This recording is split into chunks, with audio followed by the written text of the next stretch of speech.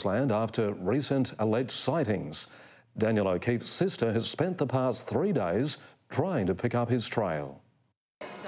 Loren O'Keefe has given up her job to dedicate her life to finding her brother, who disappeared 14 months ago. Things like car rentals, so that when travellers are, going down the coast and whatnot, they can keep an eye out, because it is very likely that Daniel is hitchhiking. The 25-year-old was suffering depression when he vanished from the family's home in Geelong, Victoria. I love you, Danny boy.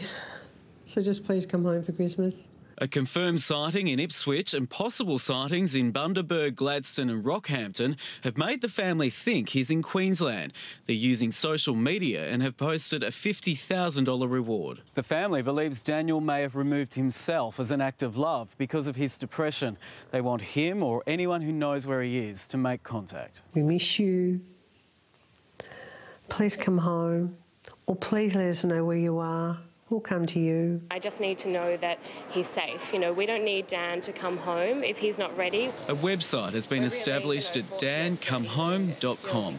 Trent Evans, 7 News.